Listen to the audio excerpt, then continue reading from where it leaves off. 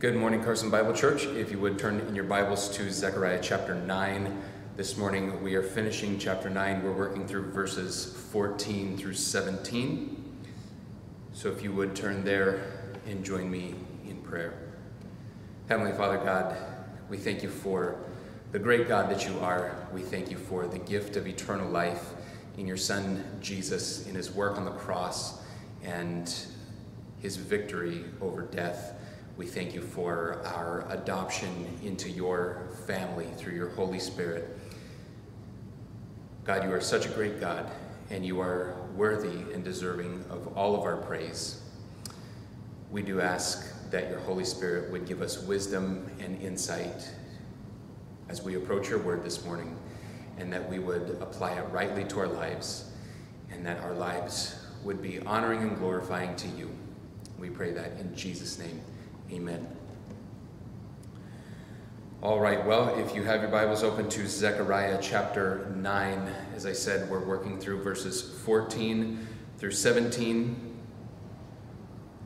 Again, as the last couple of weeks, we have essentially a one-point sermon. The point of the sermon today is that God will defend Israel. We saw in verses 1 through 8 of chapter 9 that God will pour out wrath on the enemies of Israel. We saw in verses 9 through 13 that the Messianic King is coming. And now, as the chapter closes, we see that God will defend Israel. Now, I know some of you have pointed out over the last couple of weeks that I keep saying it's a one-point sermon, and it actually turns out to be a one-point sermon with like 9 or 10 subpoints. Well, it's kind of the same today. It's a one-point sermon, but we have 1 point illustrated in 4 images. So I'm going to go ahead and read the passage, starting in verse 14. Then the Lord will appear over them, and his arrow will go forth like lightning. The Lord God will sound the trumpet and will march forth in the whirlwinds of the south. The Lord of hosts will protect them, and they shall devour and tread down the sling stones. And they shall drink and roar as if drunk with wine, and be full like a bowl, drenched like the corners of the altar. On that day, the Lord their God will save them as the flock of his people. For like the jewels of a crown, they shall shine on his land. For how great is his goodness, and how great his beauty. Grain shall make the young men flourish, and new wine the young women. Well, as I said, 1 point is that God will defend Israel. And that point is going to be developed in 4 images here. In a storm, in a sacrifice, sheep, and stones. And yes, they all conveniently start with the same letter S to make for easy note-taking, because I'm a preacher and we love alliteration. If you don't have any alliteration skills, then all I am is just a mustache and glasses with no personality. So 1 point in 4 images: storm, sacrifice, sheep, and stones. Why 4 images? I think what's going on with Zechariah here is, you know, when you become a new parent and all of a sudden every conversation becomes a reason for you to pull out pictures of your child. And maybe you're not the new parent, maybe you're just the coworker of a new parent, and you get increasingly bored with constant images of a baby that all look the same to you, but you have to sit through picture after picture after picture after picture, right?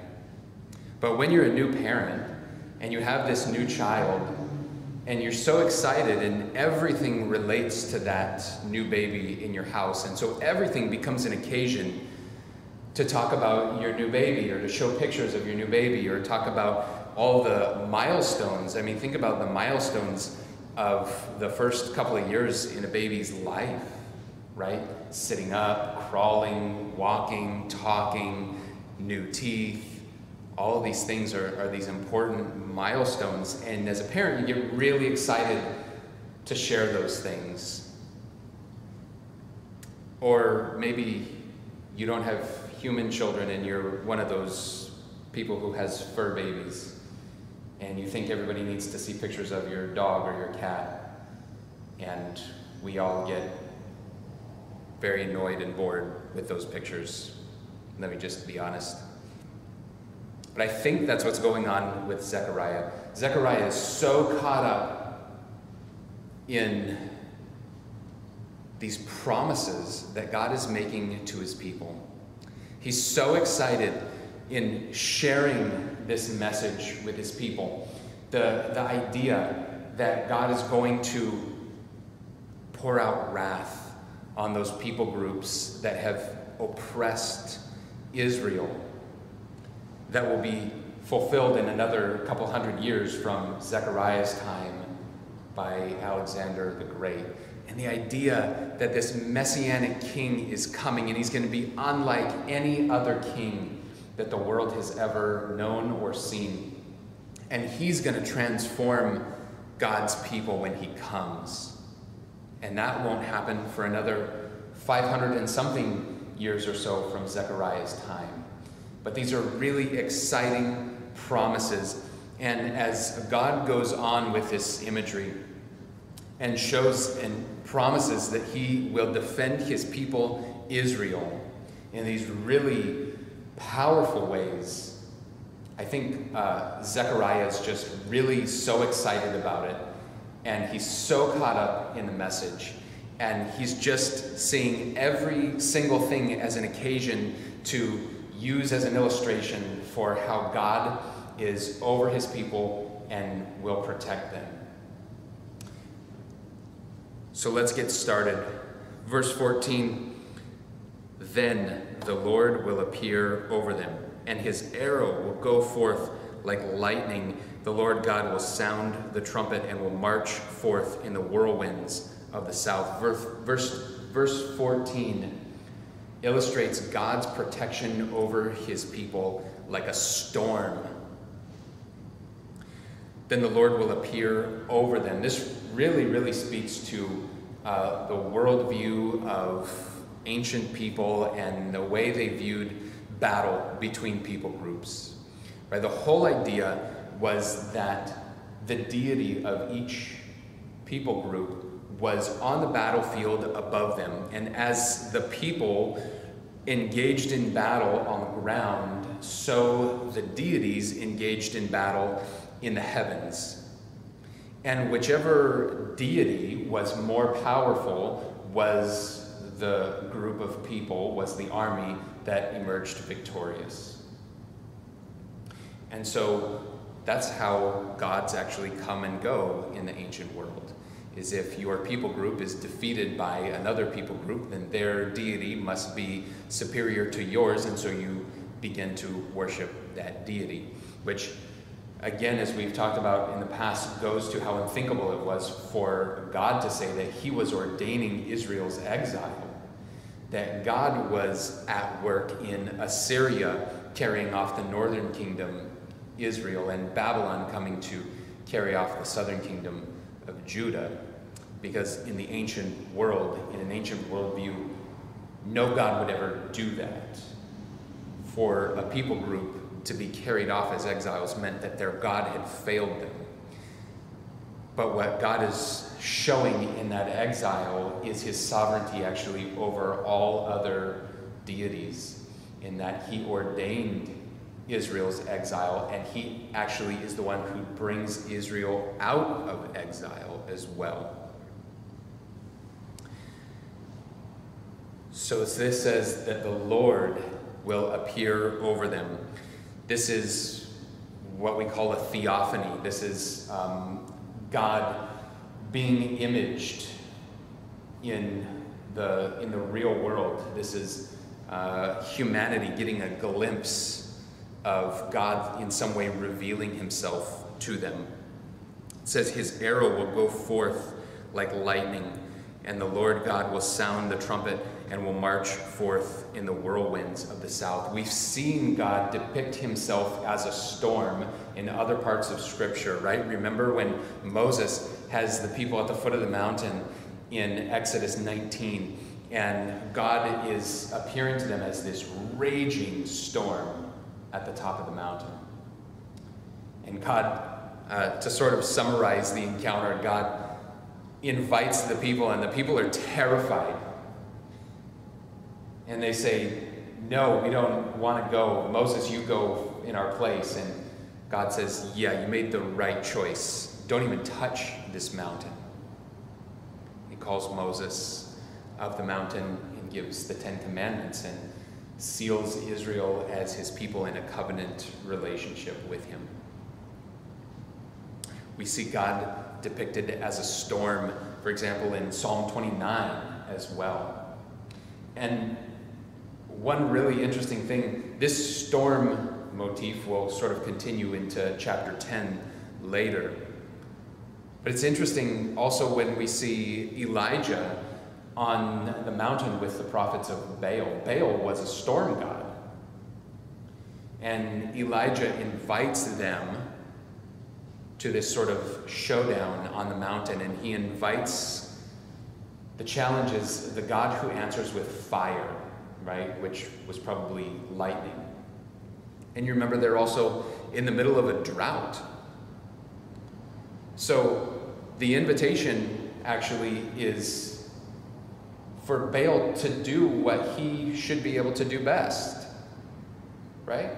But up to that point, Baal, the storm god, had failed to provide any rain. And he fails to answer with fire. He fails to send lightning. And it's interesting, right in their face, then Elijah takes a whole bunch of water, which likely would have been in short supply in the middle of a drought, and drenches the altar and sacrifice. And God, of course, being the true God, answers with fire, answers with lightning. His arrow will go forth like lightning. The Lord God will sound the trumpet. When the Lord sounds a trumpet, it will sound like thunder, and will march forth in the whirlwinds of the south. Imagine the power of a storm that God is in. We understand how devastating just natural storms can be. Absolutely devastating to our structures, to our societies, to utilities. Now imagine the power of God in a storm, defending his people. God will defend Israel. Verse 15 moves on to another illustration, another image, the image of a sacrifice. The Lord of hosts will protect them, and they shall devour and tread down the sling stones, and they shall drink and roar as if drunk with wine, and be full like a bowl, drenched like the corners of the altar. This says the Lord of hosts will protect them. Remember that term, the Lord of hosts, refers to God's angelic armies. He is the commander of heavenly armies. He himself will protect Israel, and they shall devour and tread down the sling stones. I know we think of the sling in the story of David and Goliath, and we think of it as just this humble weapon. But in the ancient world and in ancient warfare, slingers were formidable warriors. They worked in tandem with archers, and in some cases would replace archers as a long-range weapon, and the slingers could be quite accurate. They were an important component of ancient warfare. But here it says that God's people will devour and tread down the sling stones. See, with the Lord himself protecting them, those formidable weapons of war are easily deflected to the ground, and God's people will just walk right over them. And they shall drink and roar as if drunk with wine, and be full like a bowl, drenched like the corners of the altar. This is the imagery of sacrifice, right? Is that often a sacrifice coincides with a feast. And the idea here is that after being victorious in battle under the Lord, God's people will have this huge feast. And the sacrifice seems to actually be their enemies. And it's a little bit gruesome here that they are raging in such a way as to say that they shall drink and roar as if drunk with wine and be full like a bowl, right? The idea of an altar with a bowl where the sacrifice is made. And the idea is that the bowl is a container for the blood of the sacrifice. And here it actually runs out over the corners of the altar. As I say, the imagery is a little bit gruesome here. For the bowl to overflow, we're talking about a significant amount of blood. But such is Israel's victory when the Lord is her protector. Verse 16 has our final two images. On that day, the Lord their God will save them as the flock of his people. On that day is kind of a fixed phrase in Scripture, and it refers to the day of the Lord, right? It refers to all of God's wrath poured out on his enemies. It refers to the day of judgment. On that day, the Lord their God will save them.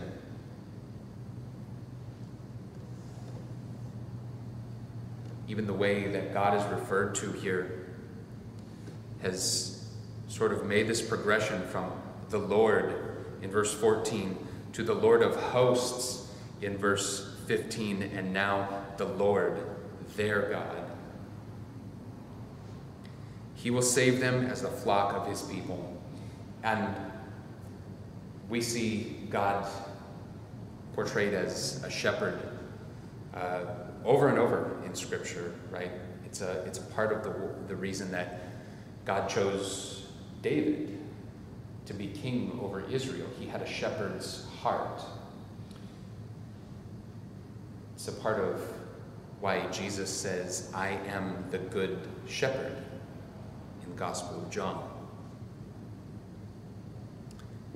God gathers his people as a shepherd, and they will be like his flock as he protects them, provides for them, cares for them. In the second half of verse 16, for like the jewels of a crown, they shall shine on his land. His land, meaning the land of Israel, the land promised to Abraham, which for Zechariah's generation is not all that attractive. Remember, desolation was a part of them going into exile. It was a part of the consequences for having broken covenant with God. The land was desolate at this point. And God says that under him and his protection, his people will shine like precious stones. It's his people that will beautify this land. And it's interesting that God has gone from the imagery of sling stones just a couple verses before and weapons of war to his people being precious stones, gems, like gems in a crown.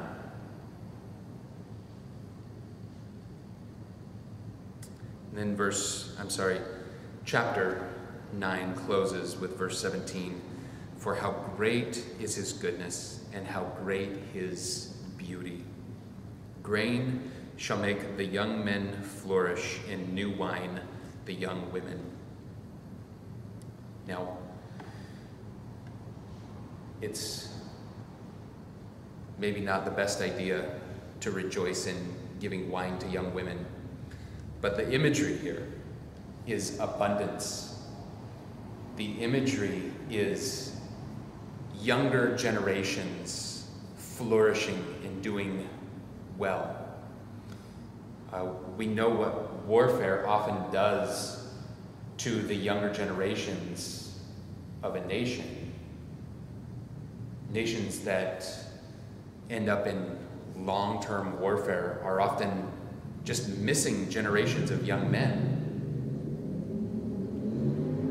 But God says that under his command, warfare actually will produce abundance.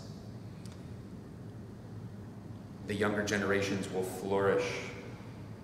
Prosperity, especially agricultural prosperity, will return to their land.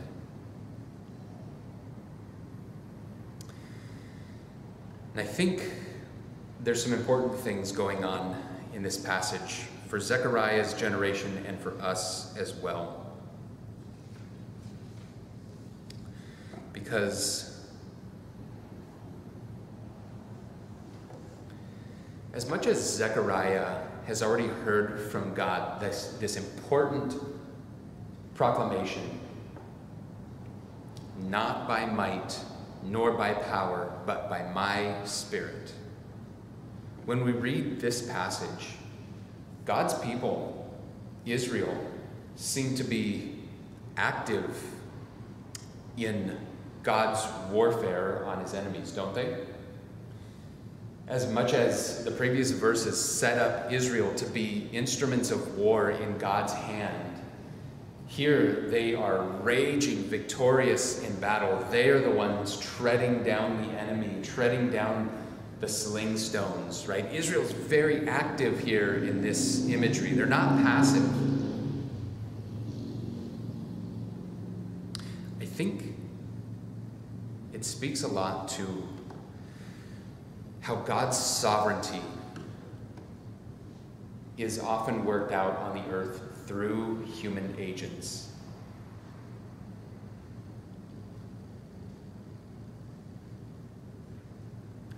Because although all of this is God's work, there is work for us to do as well as a part of it.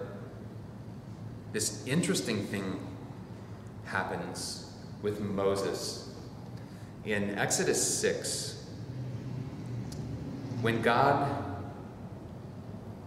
tells Moses that he's about to unfold plagues on Egypt, he uses this phrase and he says, with a mighty hand and an outstretched arm. And that phrase gets repeated throughout the Old Testament, referring to how God will rescue his people Israel. But then in the following chapters of Exodus, we see Moses and Aaron meeting Pharaoh at the river, and they are literally stretching out their hands and arms and bringing these plagues upon Egypt. So, whose mighty hand and whose outstretched arm? Well, God's, of course. But also Moses's? Yeah. And also Aaron's? Yes. See, Moses has a number of shortcomings, but when Moses is at his best, as you read through Scripture, it sometimes becomes difficult to tell where Moses ends and where God begins.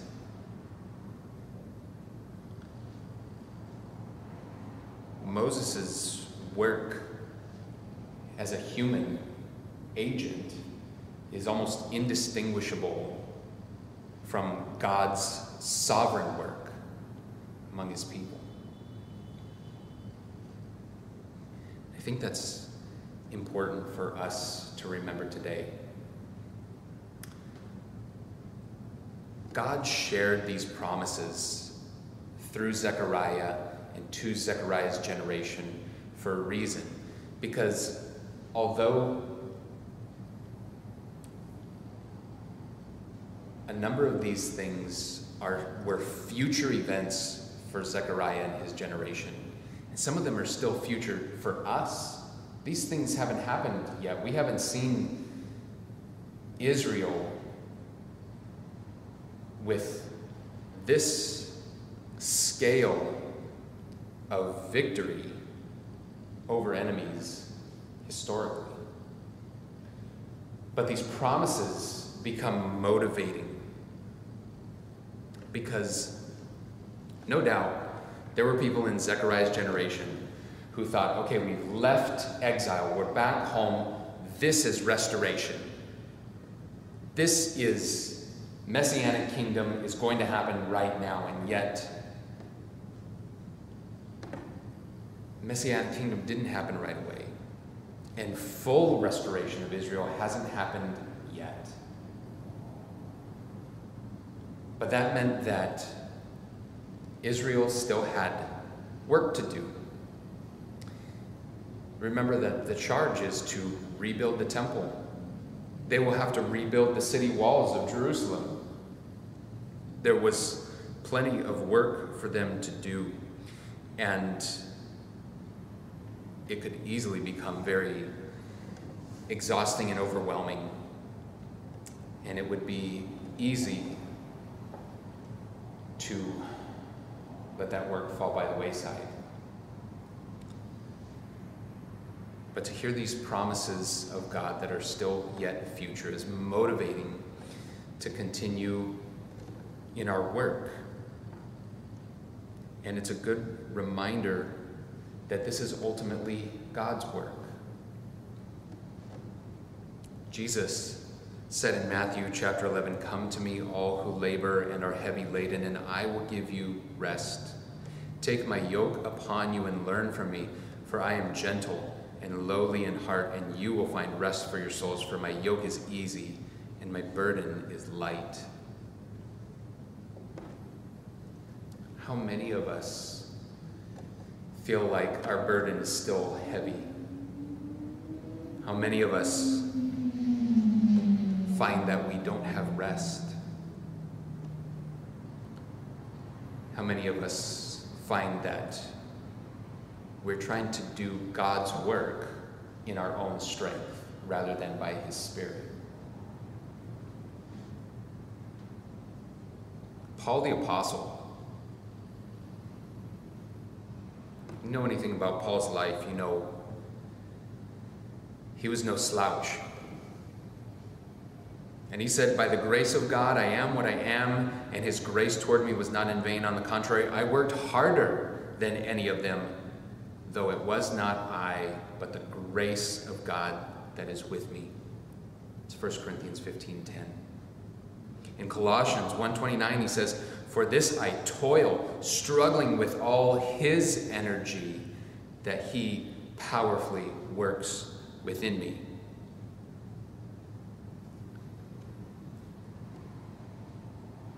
How many of us look around and say, "I don't know how much longer I can keep this up. I don't know how much longer I can keep doing this, God."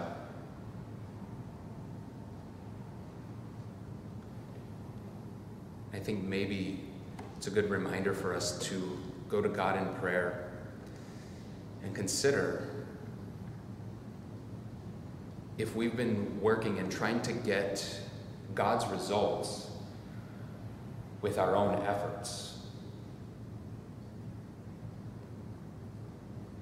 Because as much as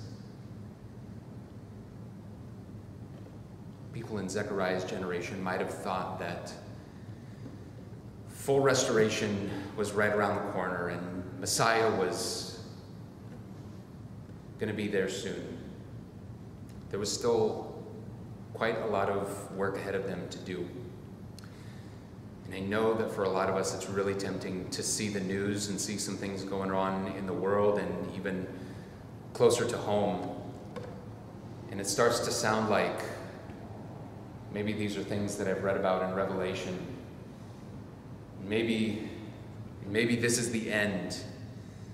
And we say, God, I can't do this anymore.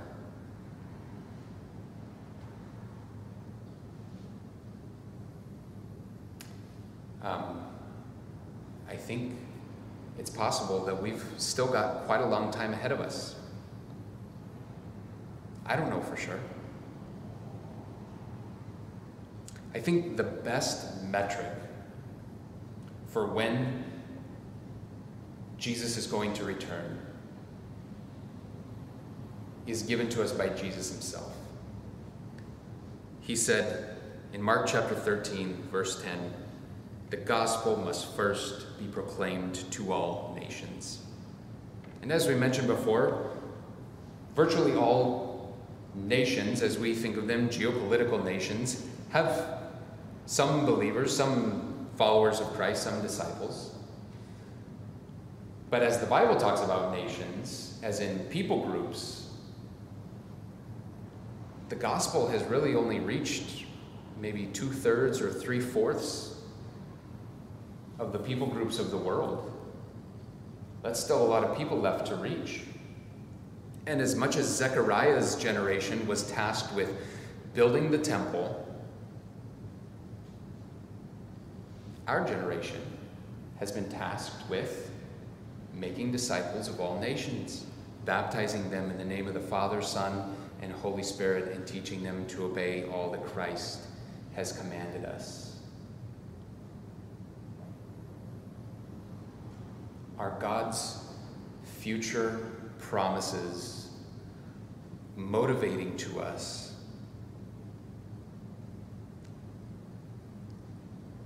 to be diligent in that work and to do it in the strength of God's Holy Spirit? And I'll tell you what I mean. These promises from Zechariah are great promises if you are the people of God. And if you are not a part of God's people, it's a terrifying place to be on that side of God's wrath. And when we think about what it looks like for God to pour out wrath and punishment on his enemies, then doesn't it cease to be laborious work to warn them and to invite them into a saving knowledge of the only one and only true Savior, Jesus, and his work on the cross and his resurrection from the grave, that they would too be under the protection of the Lord of hosts rather than subject to his wrath?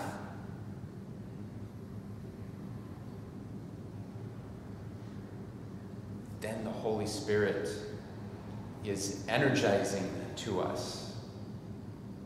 And it should become a motivation to us to be diligently in that work. Today, for our in-person services, we are celebrating communion. One of the things that Paul says to the Corinthians is that as long as you eat this bread and drink this cup, you proclaim the Lord's death until he comes. I know that we look around and we say, how long, O Lord? How long? Until he comes.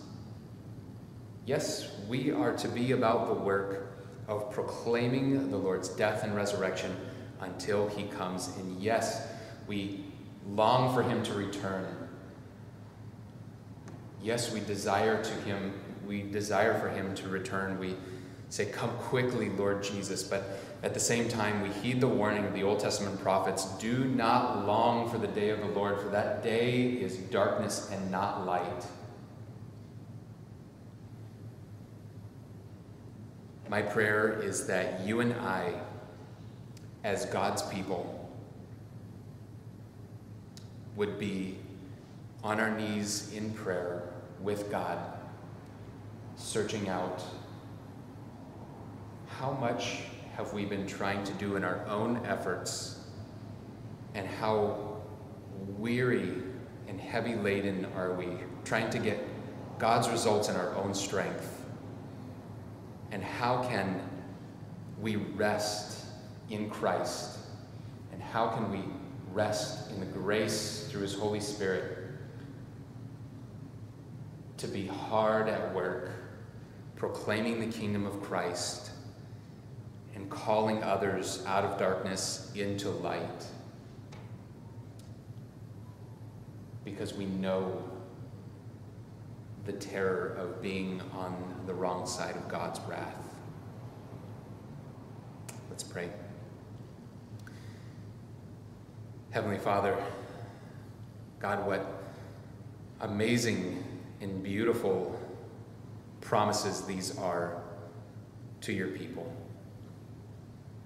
God, we are thankful that we are counted among your people through Jesus, who bore your full wrath on himself, your wrath and punishment for sin, which was ours, that we deserved and not him.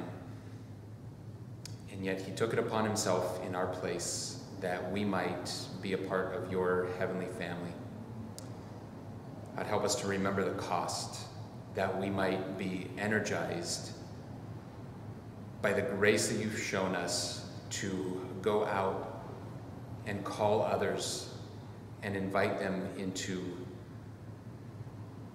the kingdom of your Messiah, of King Jesus, that they too would know eternal life. We pray that in his name. Amen.